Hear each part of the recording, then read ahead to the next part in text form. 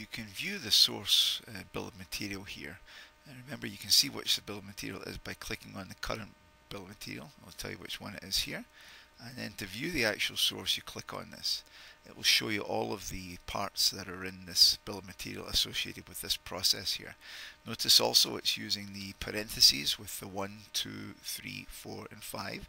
These are the configuration to allow you to import data from external sources, particularly Excel. If you export it to Excel, those will go with it, and then you could import the data back in once you make some edits here. So again, it's very simple. You just click on this option here to see the bill of material associated with the entire process here, and you can export to Excel by clicking down at the bottom right hand corner.